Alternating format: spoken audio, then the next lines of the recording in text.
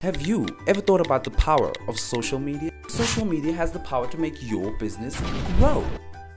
Yeah. Why don't you let us manage your social media? Because our business is to see your business grow. Visit us at www.bstownmedia.co.za.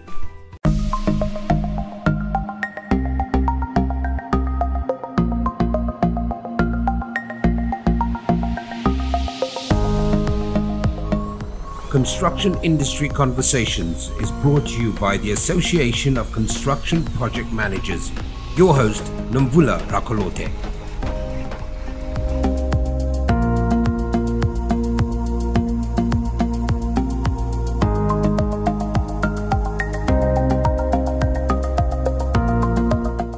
Welcome to the third episode of the Construction Industry Conversations, brought to you by the ACPM, which is the Association of Construction Project Managers.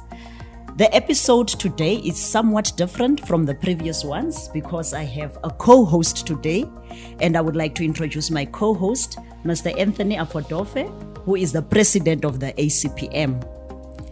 Thank you very much, Nomvula. Thank you very much, Anthony. He is a project construction manager, and also he is a full member of the ACPM, which is the Association of Construction Project Managers. We are talking about the ACPM Excellence Awards, Underline Excellence. And today, myself as the host, Nomvula Rakolote, and my co-host, Mr. Anthony Afordofe, the president of the ACPM, have the pleasure of hosting Mr. Nick Brown, Operations Director at GHC Africa Project Managers, which is one of the corporate members of the ACPM and, of course, our international award winner. Nick, welcome. Thank you. It's a pleasure to be here. Thank you very much. Nick Brown is a professional construction project manager, and also he is a full member of the ACPM. Today, we are just going to have exciting times where we are going to learn about the ins and outs of this building that we see as finished products, but not even having a clue as what it takes. But before we go to that, can I hand over to my co-host, Anthony Afordofe, just to give us a brief overview of the Excellence Awards, ACPM Excellence Award, what it seeks to achieve, and really, what is the criteria? Over to you, Anthony. Thank you very much, Nomvula. Nick, I hope you're ready. No, but I think I'll set the standards up before we start. Just give me an opportunity. There's a lot of detail I need to go through here, so I'll refer to my notes as we go along. Not a problem. The ACPM established the Excellence Award as part of recognizing corporate members under their registry. So we normally look at the previous year of projects completed and use those projects for the Excellence Awards. So corporate members have the privilege of submitting applications for the projects they completed a year prior to actually the evaluation of the projects. So this specific period for this awards was from the 1st of July 2016 to July 2018. That's the period we gave because in 2017 we did not have a Excellence Award. So we gave the benefit to the corporate members and we gave them 2 years to be able then to review the completed projects. What is excellence as we speak about in our industry? We always talk about excellence. What is the excellence? We define the excellence as showing distinction. Distinction beyond the norm, of being superior in the projects that we've executed, of being superlative of the projects that were executed. In these characteristics that we aim to recognize and showcase a reward for those who have actually tried to exemplify these words that we are using. So in essence, that is what we are looking at today. And fortunately, GHC Africa was one of the winners that we're going to interview today.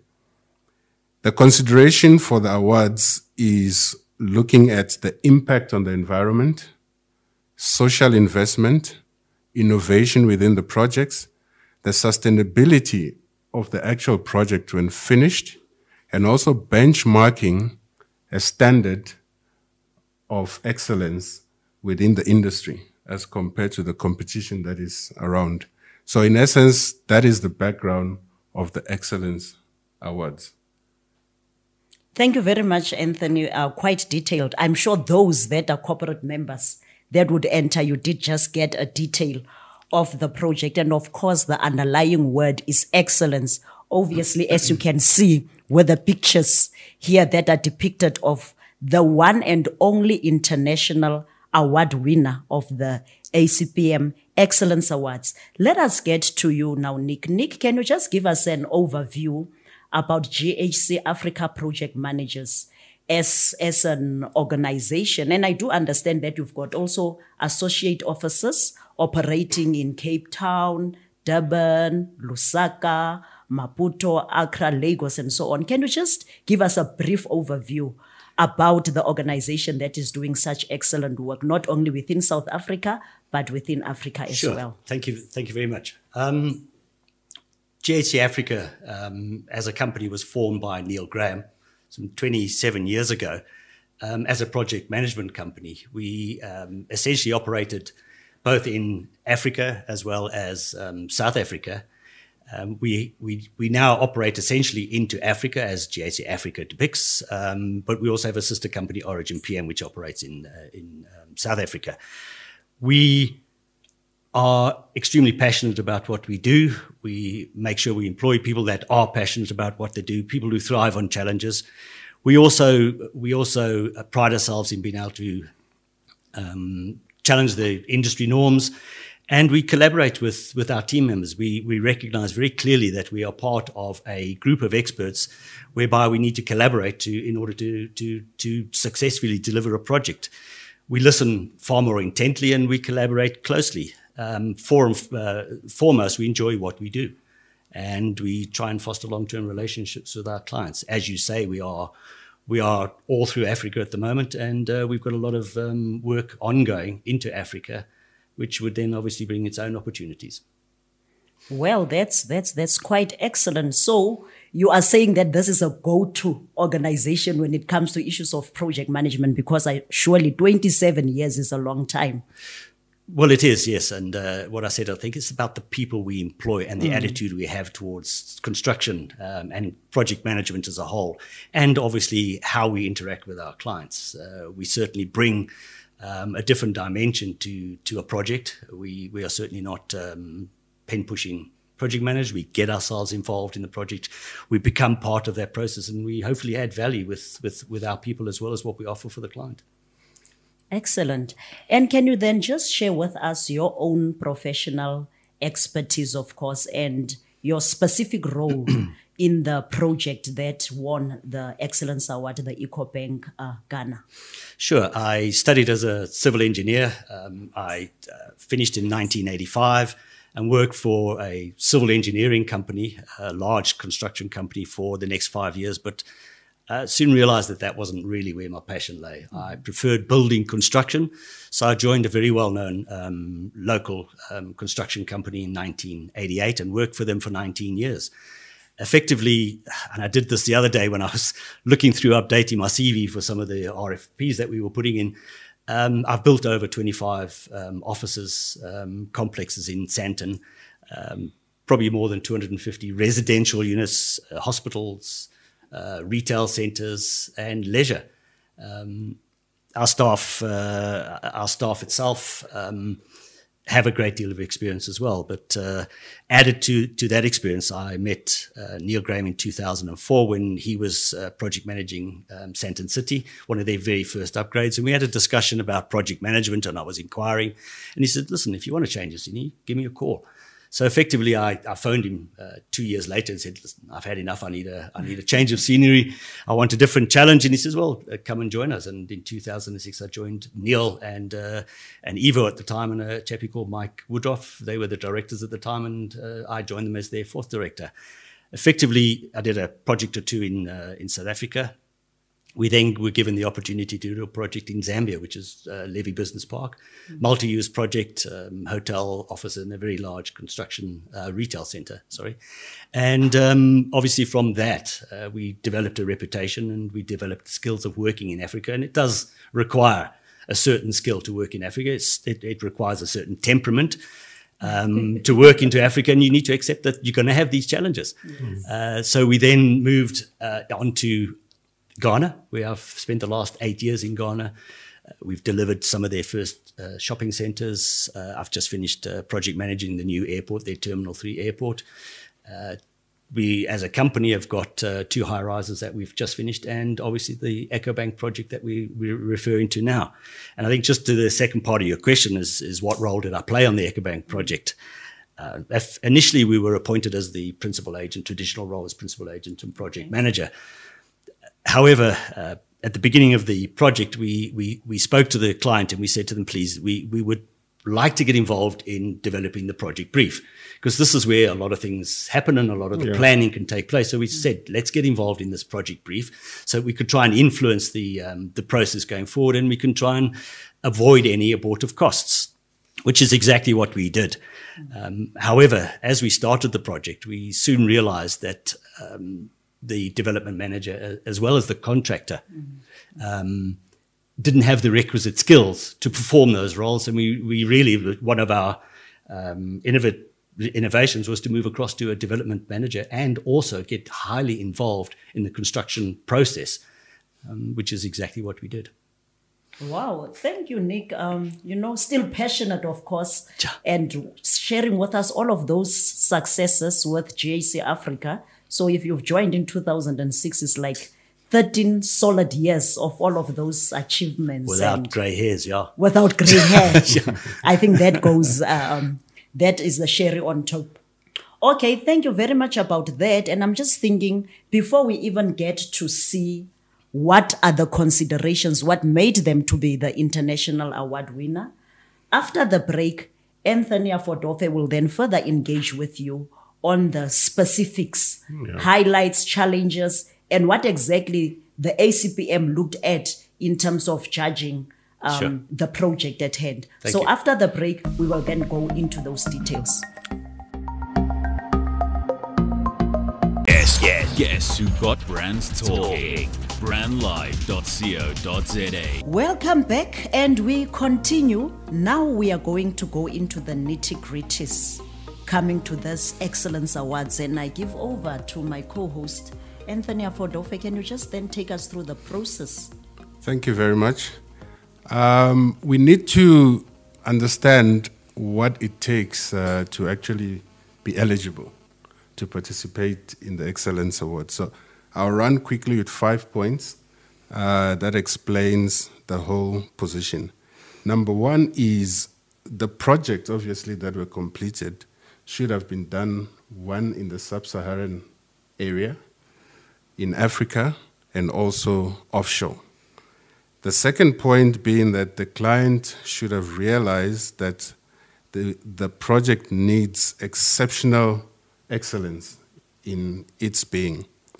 The third point is entries provided must be sufficient in terms of the scope of works linked to the SACP ID of works as deemed by our construction industry. And also we're looking at issues around green engineering practices, how that was implemented in the projects. We're also looking at health and safety applications within the project. We're also looking at innovation in terms of how the design innovations were established and also construction innovation as well. Looking at the social investments that were made within the duration of the project. And finally, looking at value-adding characteristics that the team and the contractor brought together for the project to become a success. And then finally, the project must have been completed successfully on time, within budget, and with the quality aspects that the client deemed fit. So Nick, are you ready to tell us about Just no pressure. Eh? the details? We're talking exceptional excellence, Nick. Okay. Yes, I am. Thank you. All right. Great. I'll hand over to you, Nomvula, again. Okay. Nick, here we're talking about exceptional excellence. Obviously, it's so easy for us to see the finished product, but we don't know what it takes. We are not there in the background. Can you just share with us, maybe to say what are the challenges, what are the lessons learned before we even go to unpacking the project itself, so that when we get to know and understand the project itself, surely we would like to know, what it actually takes. Well, the brief initially from EcoBank, and we're talking about the EcoBank tower in Accra, Ghana. EcoBank first stipulation in terms of its design was to be iconic. It needed to be a landmark in their country. It needed to demonstrate their success as a banking firm, and it needed to be a benchmark for others to follow within that particular region, and also internationally. However, unique buildings are exactly that. They're unique. So a lot of the stuff that you're doing is for the first time, and it's incredibly important to understand exactly what those unique features are in order to be able to put in contingency plans to try and mitigate those challenges. Yes. Some of the challenges, for example, in that particular building's design was the complexity of the facade. I think you just have to look at the facade itself, and you can almost see that there are 3 or 4 elements to the facade itself. It's the framework that goes onto the structure, it's the glass itself. It was double glazed. It needed to be manufactured in Serbia. It was a specialist glass. It had argon gas inside it. It then had various louvers, vertical posts, horizontal, and it also had a wrapped punched metal frame curtain around it. Now that itself lends itself to the challenges, and everybody out there will be thinking, it's a facade I wouldn't like to try and control, because that determines how the project runs. Anything goes wrong with the facade, it obviously impacts on the internal of that. There was also specific requirements from the client, EcoBank, because it was purpose-made for their uses. And they came up with a very stringent budget, extremely stringent budget, which we had to adhere to. But they also came up with a whole lot of wishes.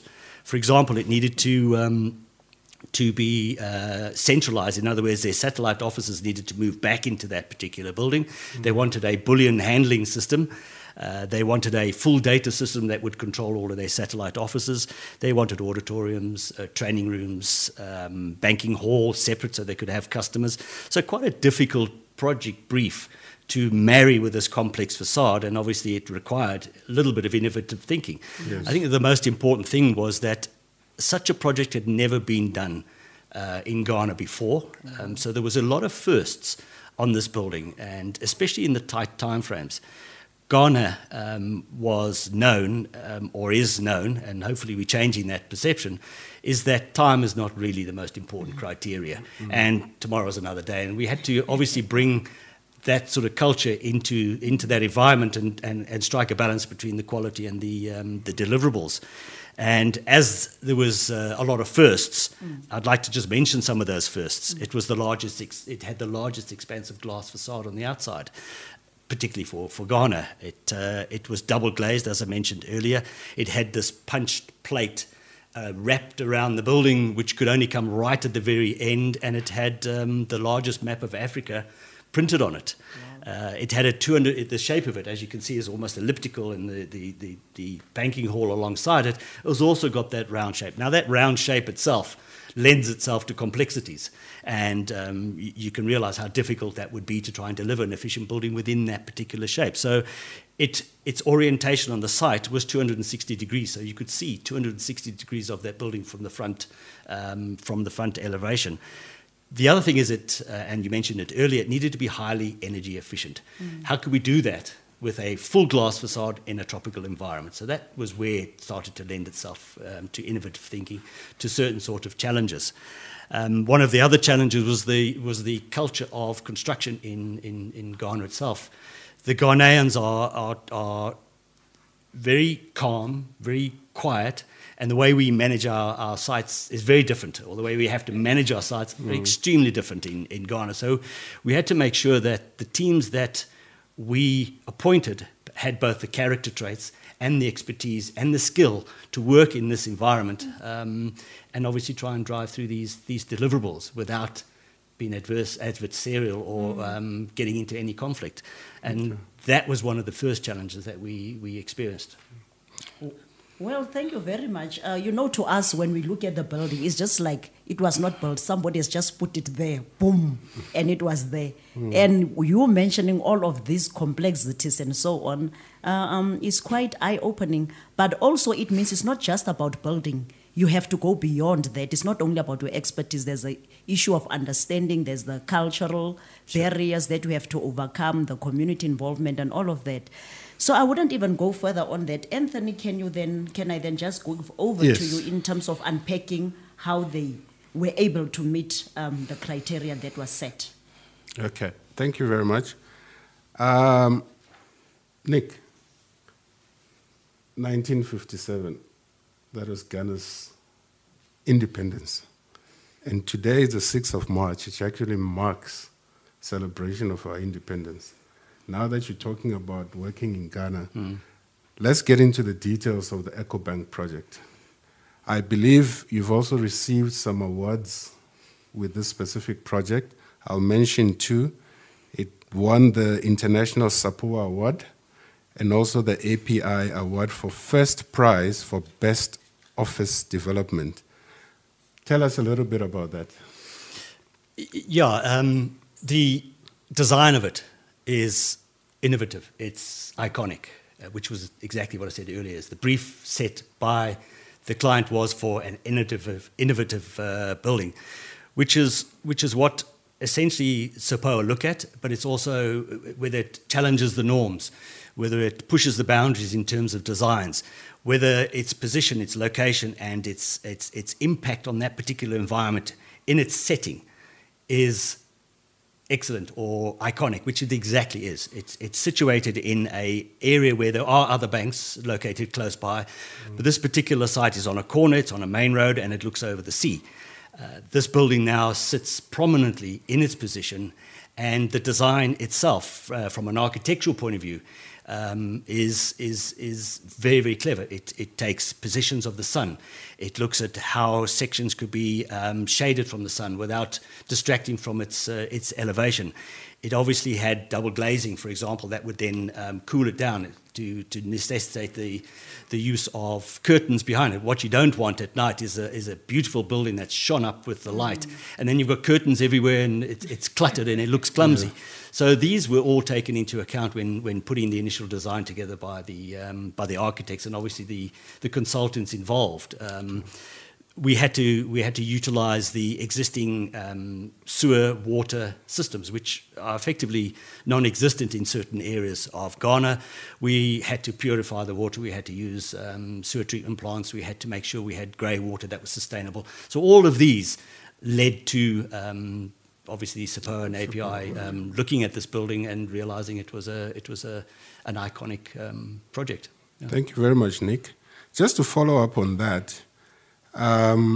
If you look at the social investment part, let's talk a little bit about that, because any construction project has people involved, from professionals, contractors, labor, SMMEs, and the likes. Can you give us, within 2 minutes, how that happened and what was that capital that was put towards those elements? Sure, I think, again, as I mentioned earlier, getting involved in the project brief is where we make that difference, where we plan it properly. And EcoBank has a very specific criteria in terms of our social responsibilities. They have their own social responsibilities, which they met and managed throughout the project. But we then added some of our own innovations to try and enhance that process. Obviously, we have a duty of care to contribute and to leave that particular area and that particular site better off than when we found it, which we believe we did, and I'll give you some examples of that. Initially, we insisted that they were joint venture partners with the consultants, so that we could swap ideas, and very often the ideas from the Ghanaians with their knowledge of the local was invaluable to how we put those designs together and how we implemented those designs. We certainly employed local companies, and in Ghana, the skills are there.